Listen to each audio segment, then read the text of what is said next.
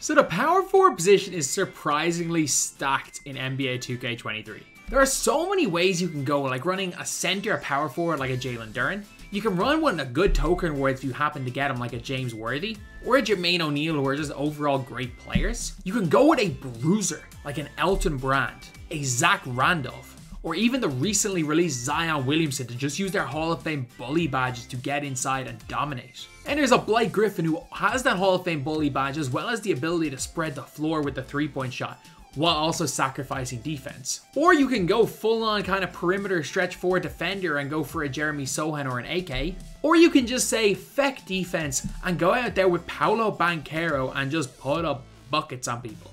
There are so many different ways to play that power forward position, so I decided to take the almost impossible task of ranking them all, especially because of playstyles in these tiers. So we've got S tier, who I believe are the 5 best players at that position.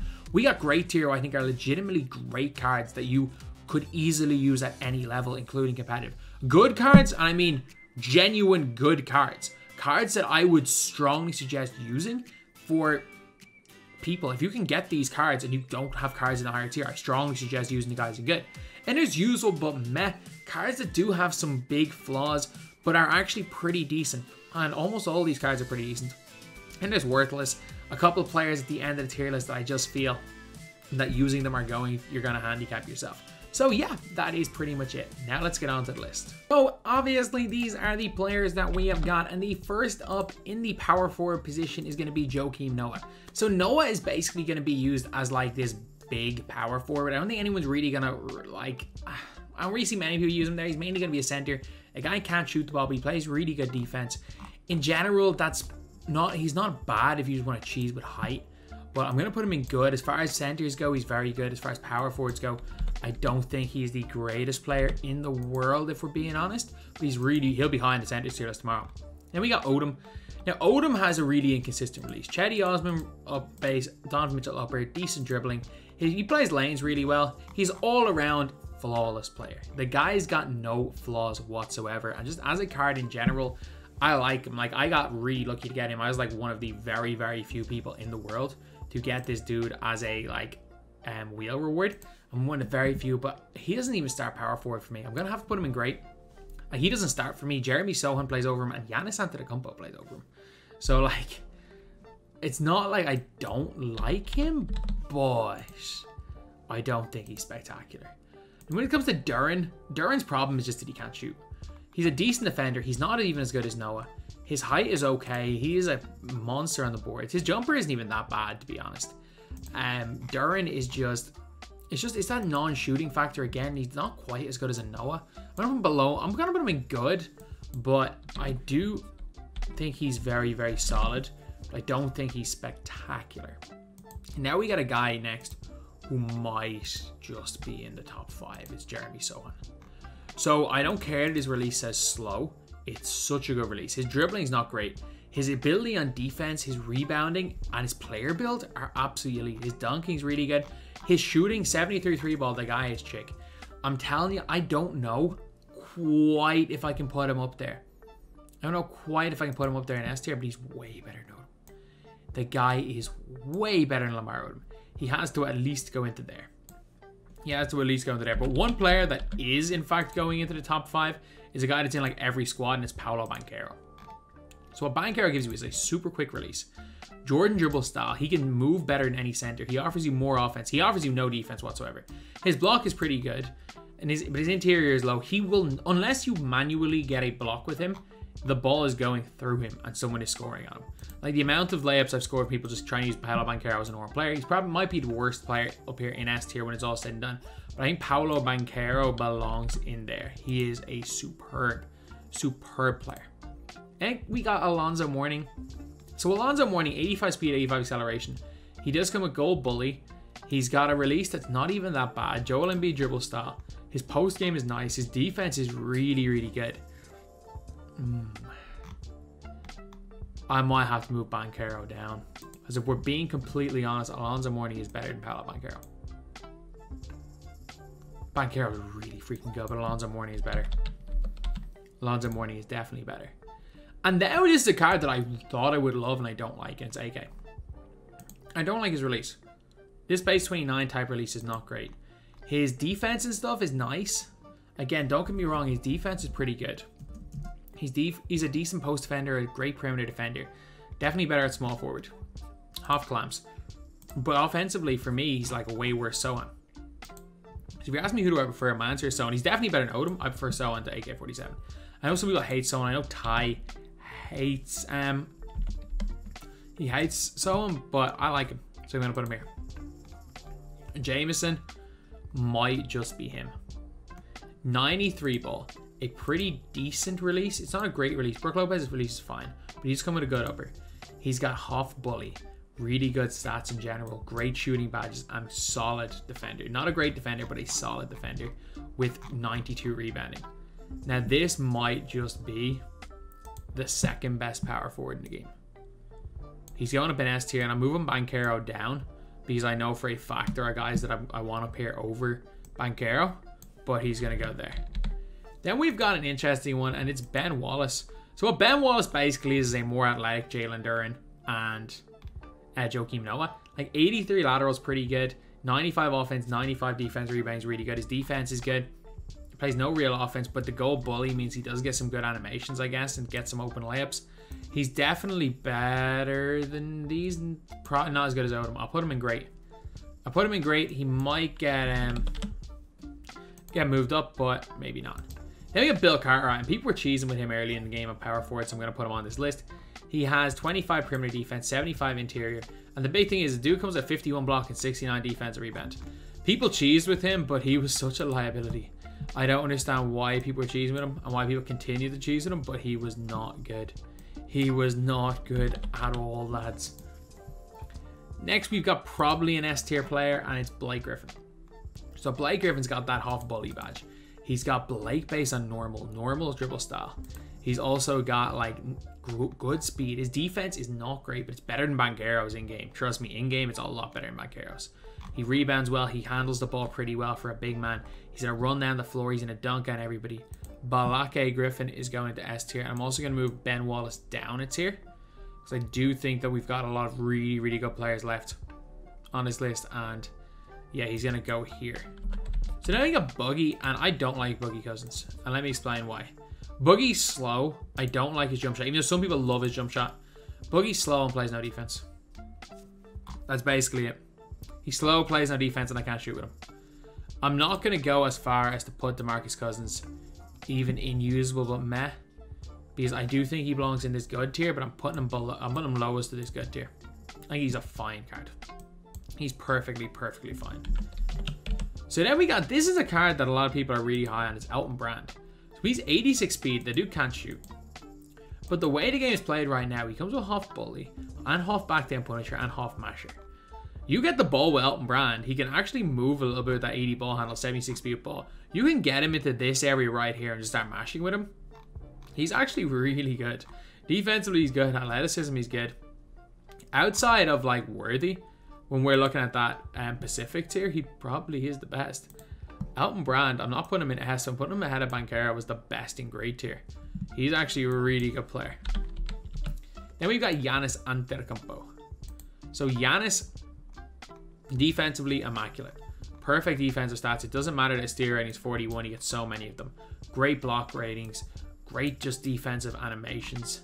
He can hit an occasional wide open jumper. His dribbling's okay. His behind the back is really good, whatever it is. Steph Curry's. Yeah, that's Steph Curry's probably the best one I've used this year, if we're being honest, as far as behind the backs go. And I think with Giannis Antetokounmpo, I'm going to move him to here. Move Odom down into good. Because again, I am not as big of a fan of Odom as most people, if we are being honest. I'm not as big of a fan of him. Horace Grant, like, he does come with silver bully, I guess. Decent lateral quickness, decent defense, and a half decent mid-range shot. Horace Grant is going to be the first player in usable but meh. I don't think Horace Grant is a bad card. I just don't think Horace Grant is a great card. I've used him. I think he's fine. I think he is objectively fine. Like, you can just about use him. Worthy, though, might be the best power forward in the game. He's got half bully, a little bit lower rating than Jameson, but a better release than Jameson. He's got everything on defense. Got half claymore, so he's wide open, he'll hit shots. Goal catch and shoot, unbelievable on defense. Better player build than Jameson. And in general, is just going to be a freaking beast. So Worthy, get up to the very top of this tier. I actually really do rate James Worthy. I'm surprised, but I do really like him. Then we got Jason Tatum. And Jason Tatum release is so chick. His perimeter defense is really, really nice. But this is a power forward list. And with these terrible rebounding, the terrible interior defense, he's not a very good power forward. You can kind of use him a power forward. I mean, you can kind of use him. But that's really it.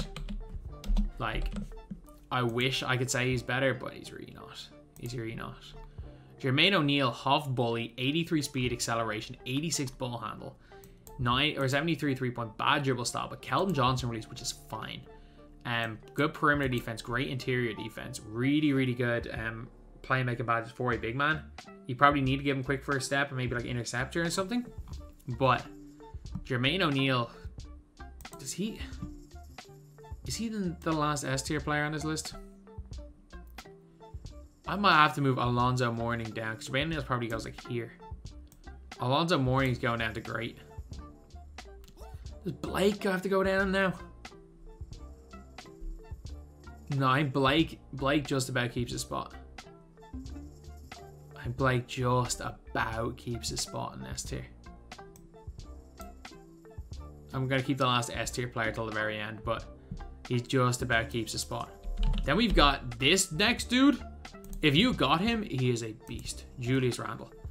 Good offense, no real defense, but like Huff Bully and a pretty okay release, pro dribble style. And just in general, just a really, really good card. So like Randle's going up into this tier as well.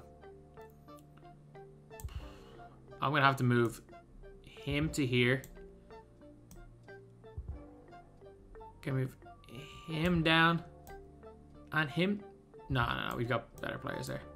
Gonna move Giannis down, AK down. I think Sohan just about keeps his spot in great. I think Sohan just about keeps his spot in great there.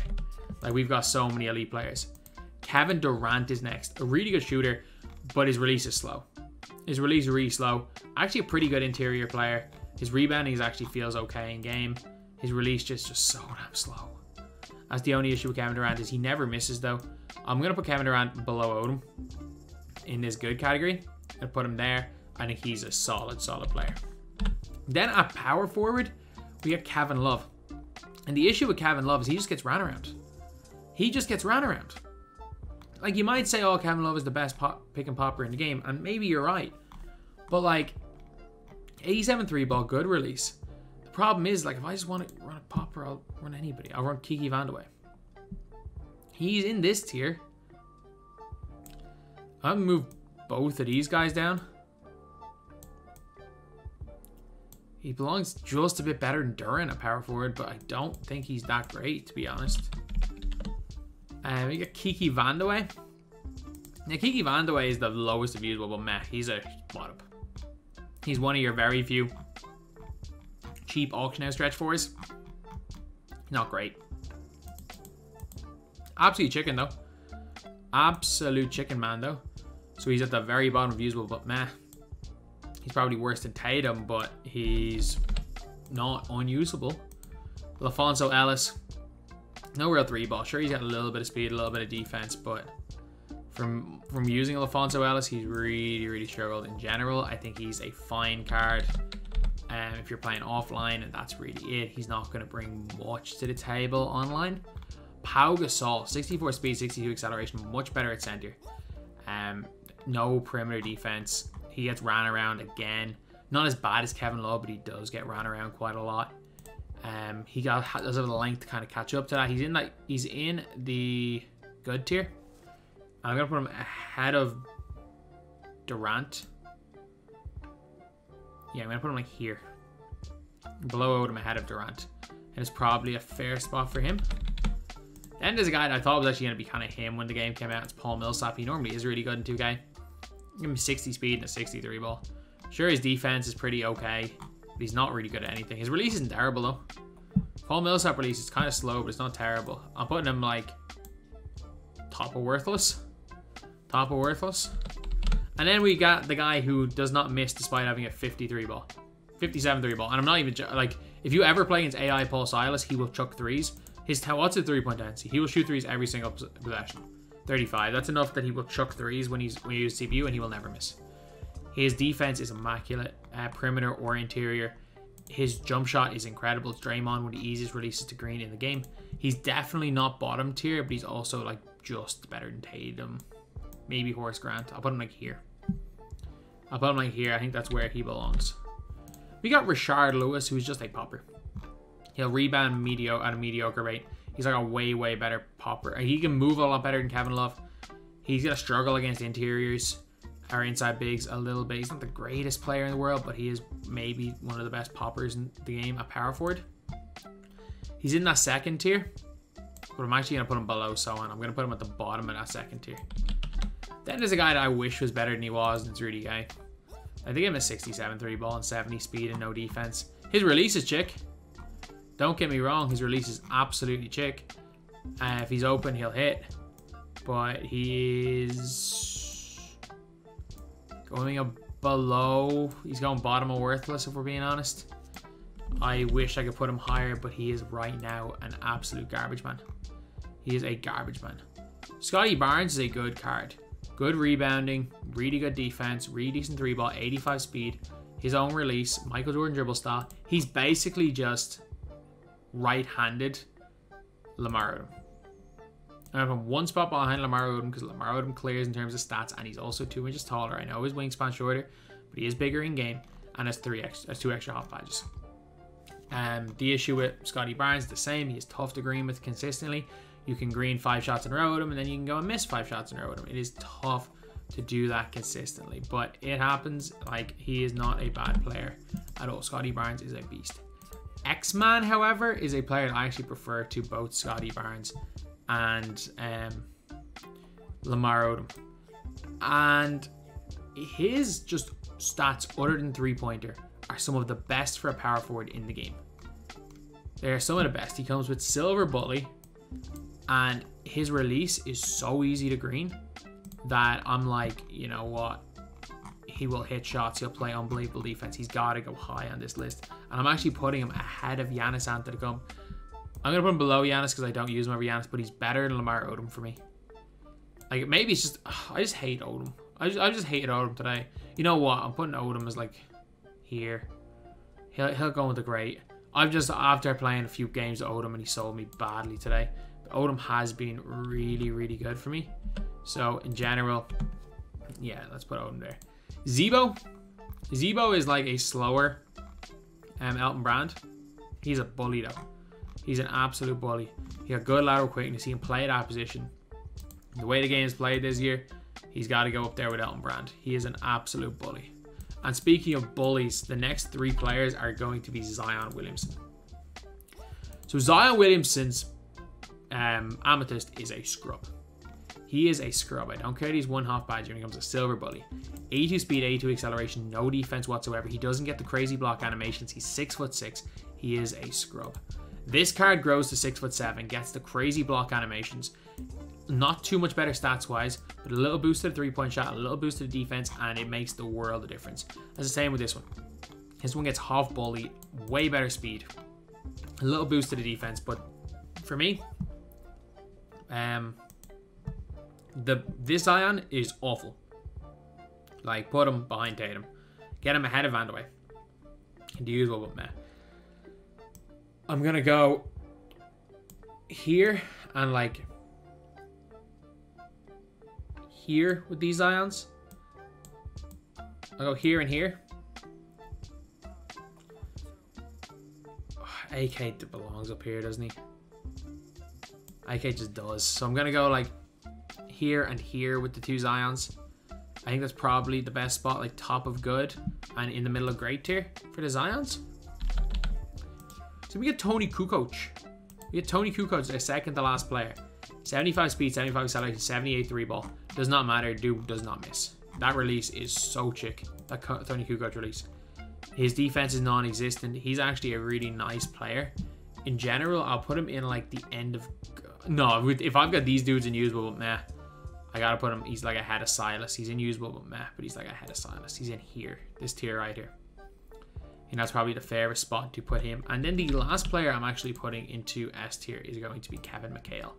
He's just got a 7'11" wingspan.